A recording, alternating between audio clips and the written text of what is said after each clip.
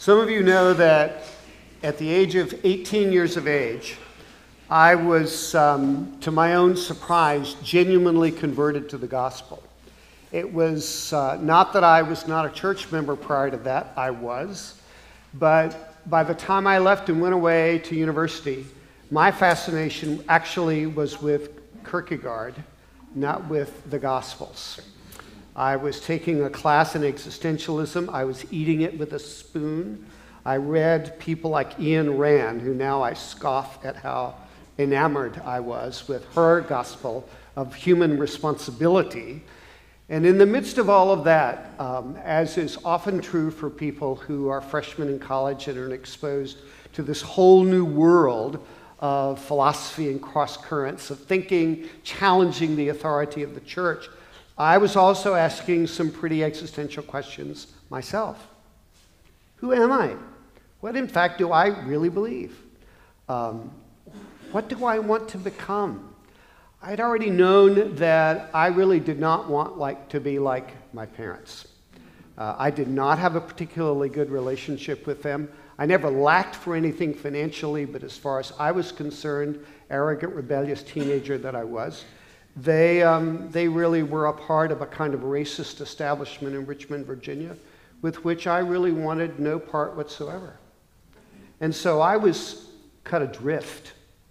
When you make that kind of break and you say to the people who love you and raised you, I don't want to be like you, then at that point you're tasked with the enormous responsibility of reinvention, of whatever that in fact might mean.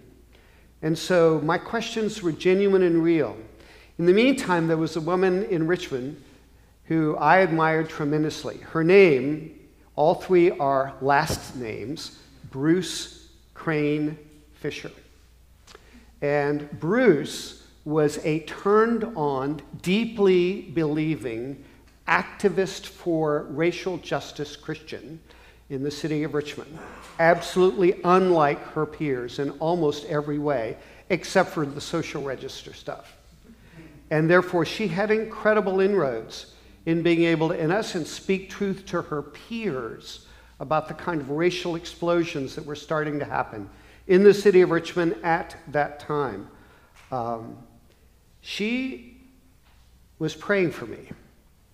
I didn't know that, but she was. And she invited me to a weekend, a retreat that was held at the Canterbury Retreat and Conference Center called Rosalind, which was an estate that was willed to the Episcopal Church. It was an interdenominational retreat, and in that weekend, I came to faith in Christ. The trigger, quite honestly, in the midst of my own questionings, though, was in the midst of a small group that I was participating in. A man walked over, and this was a part of what was happening, and stood by a woman who was in a wheelchair, prayed for her, and she got up out of the wheelchair. And I knew enough to know that this was not a staged event for my entertainment or persuasion. I really was pretty much the only resident, I don't know what I believe, person that was there at that retreat. But in this kind of split-second logic way, it made sense.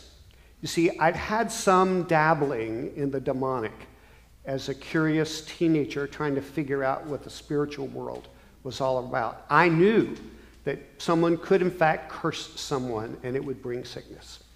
And so if Jesus took the curse, then of course someone could pray and that person would be healed. I mean, as I saw her stand up, it was like bing, bing, bing, really fast. And I knew that God had done it. And that set me on an entirely different direction. Long story short, I fell in love with Jesus. That's never changed. I met, not long after that, a woman named Ruth Ward Heflin. Ruth Ward Heflin was an extraordinary woman. She had none of the social graces that Bruce Crane Fisher had, but all of the courage and the determination. Ruth was a Pentecostal pastor. She was the pastor of the Calvary Pentecostal Church, along with her brother, Wallace.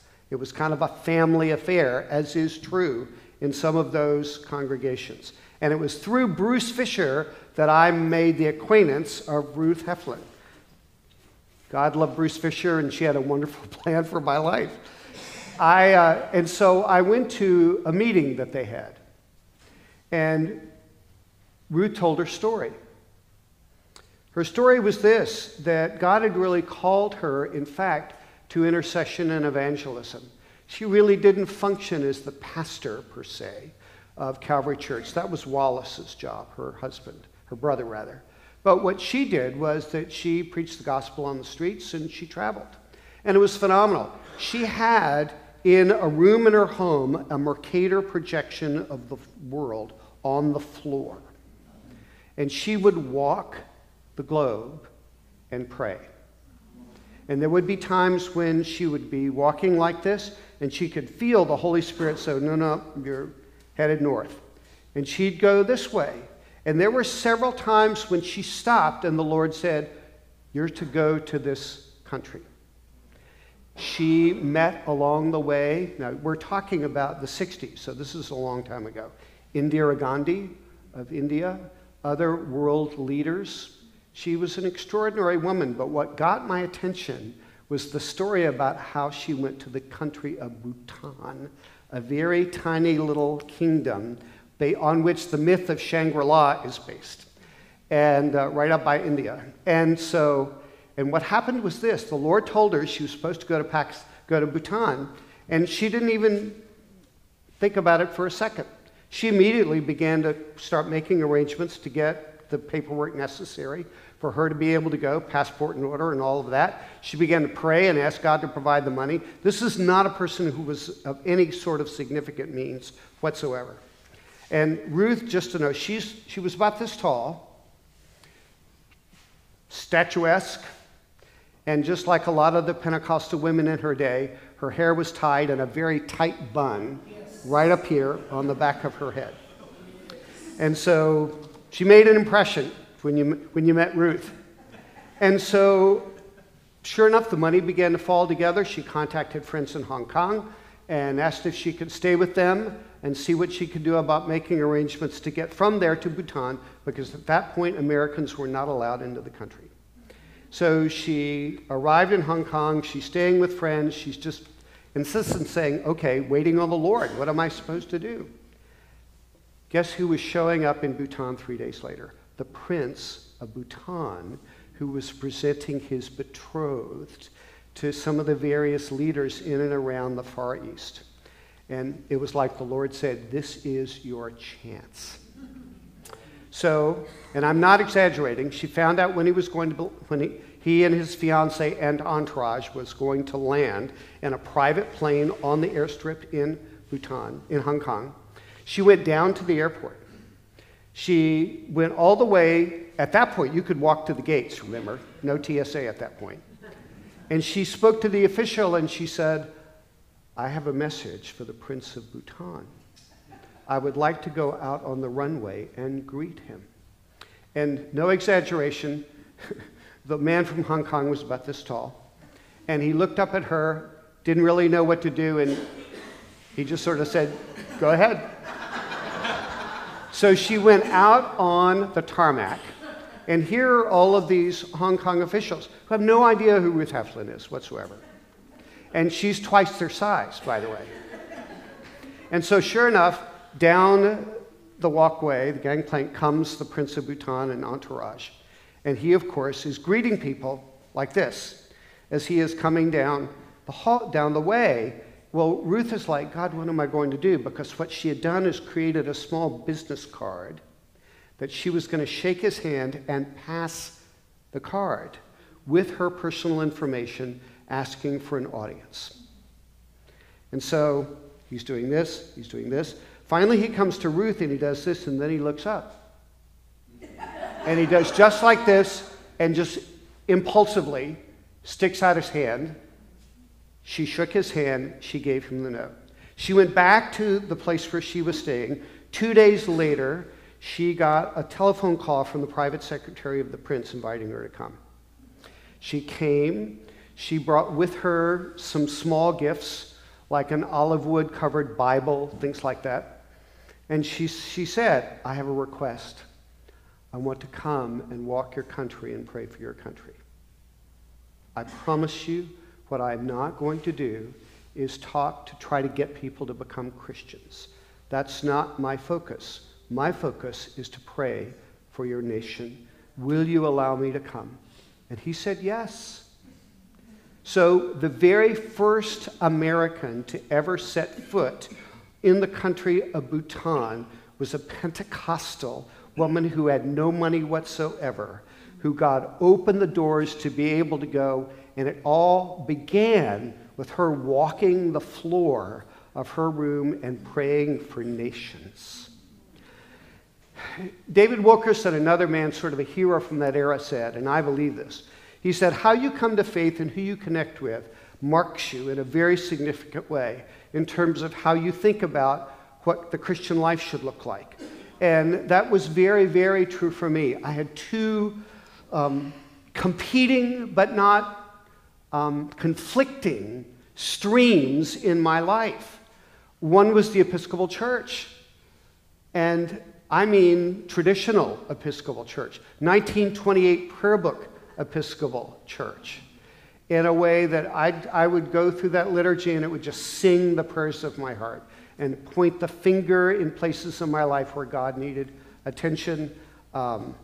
It really wasn't until later that I began to get an interest in charismatic renewal and even contemporary Christian worship, but I would still rather sing the hymns than any of the I Love You Jesus songs.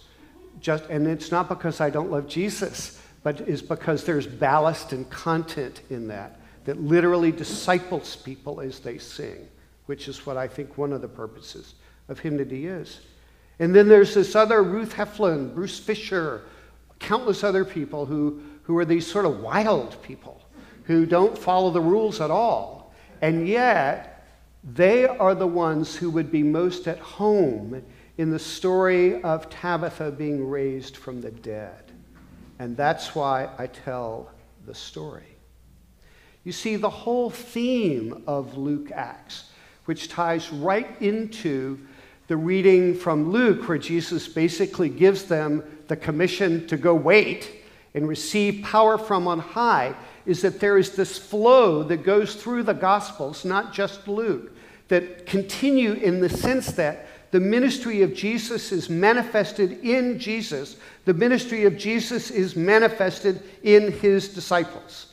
And the theological groundwork actually is laid out in John, where John says to his people, you know, if you can't believe me for my words, at least believe me for my works' sake. And what he's talking about has to do with miracles, as well as the courage to confront the Pharisees, the capacity to be able to receive people no matter who they are and build a kind of ragtag group of people that broke the rules about clean and unclean, right and left. All of that is a part of the life and ministry of Jesus.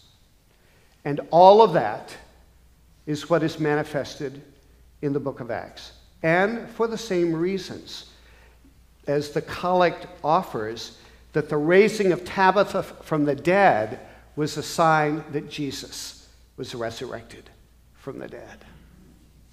Now, why am I talking about any of this? What I'm talking about, because when I wrestle with the very things that you are, that have been brought to you wonderfully by Bishop Joe Bailey Wells, what I think of is a little sentence that came from the mouth of a woman named Catherine Meeks. Catherine Meeks came to this diocese for several years ago to do a one-day workshop on racial healing. And she heads up a Center for Racial Healing in Atlanta, Georgia.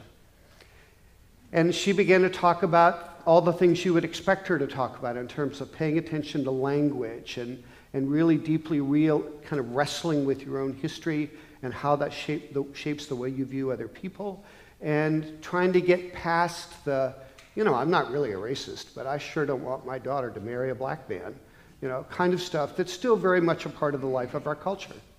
And but you know what she kept saying? And she said it in the sweetest, kindest, but sly way possible, she'd say, just be a little braver.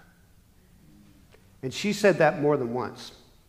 And it was one of those times when her comment was literally the Word of God going bing right here.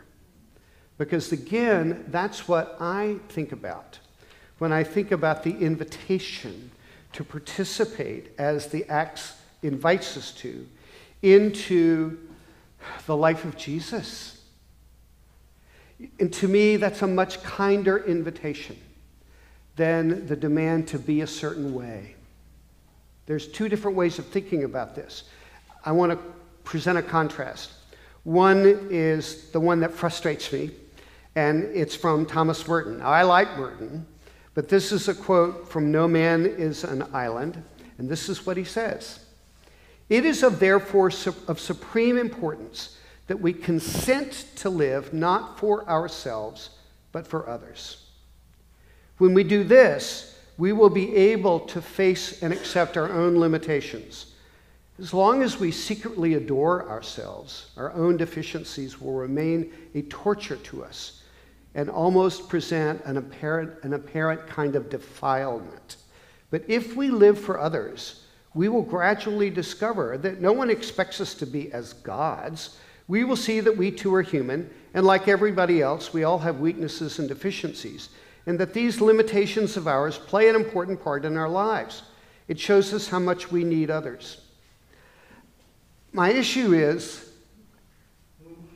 he drops a bomb when he says, it is of supreme importance that we consent to live not for ourselves, but for others.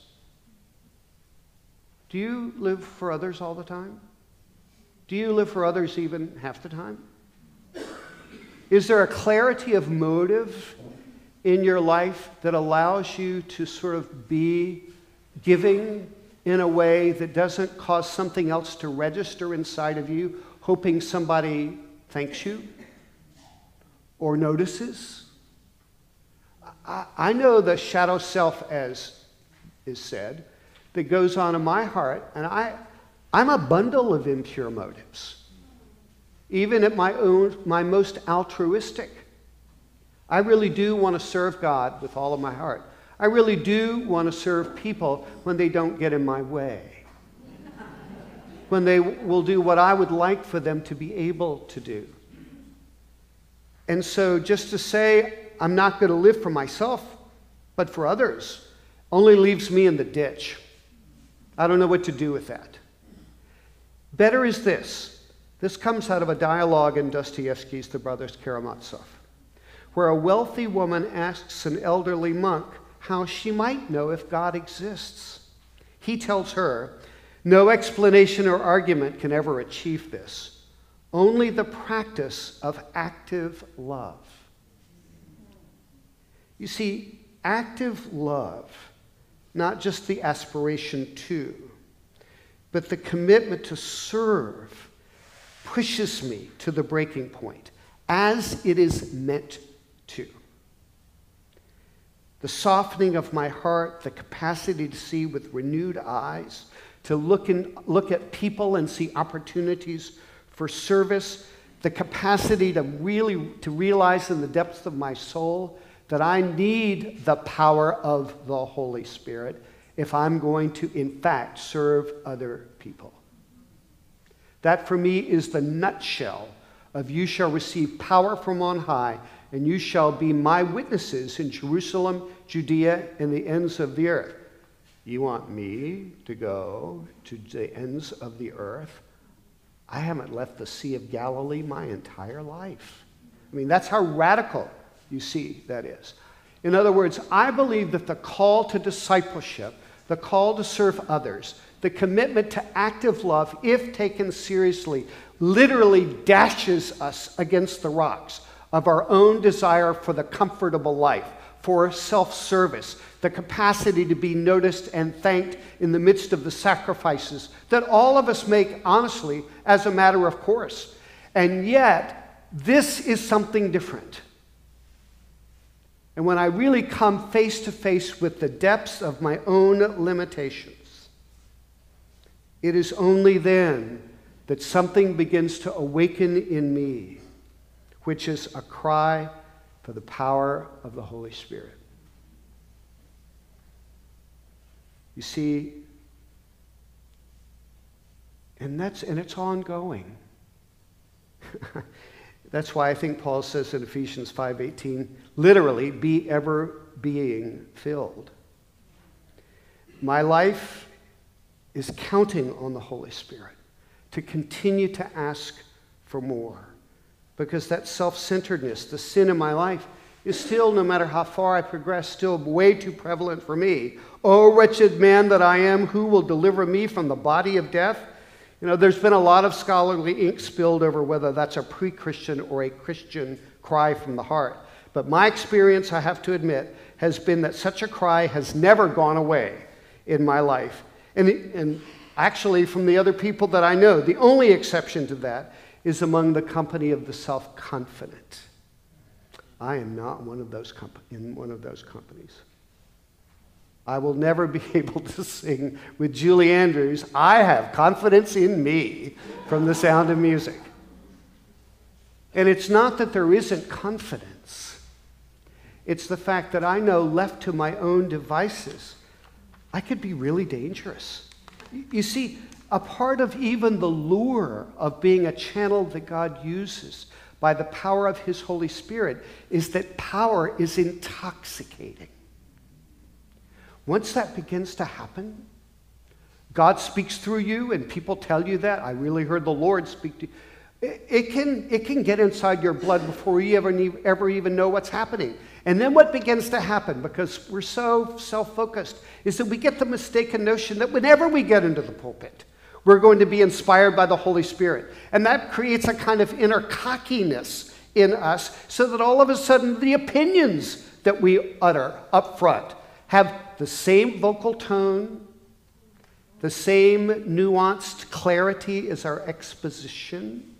It's the same voice.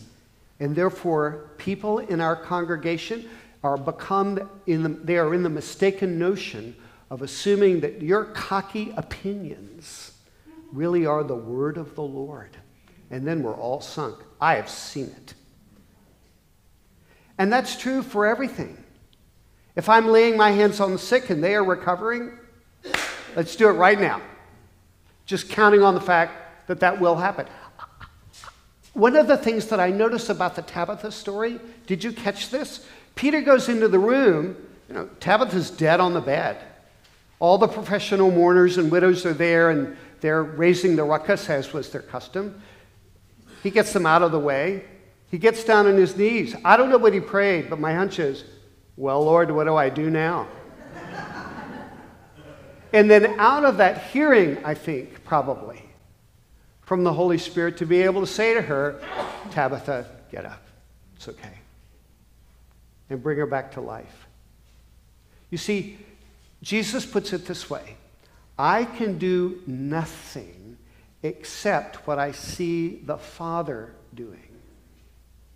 Which means it's an invitation to live in the kind of relationship with God that's based in humility, a lack of self-assurance, the genuine ongoing presence of being broken over the things in your life that you wish were not there, that are meant in your life to function as a kind of thorn in the flesh, so you know that the power is not from you, but it comes from God.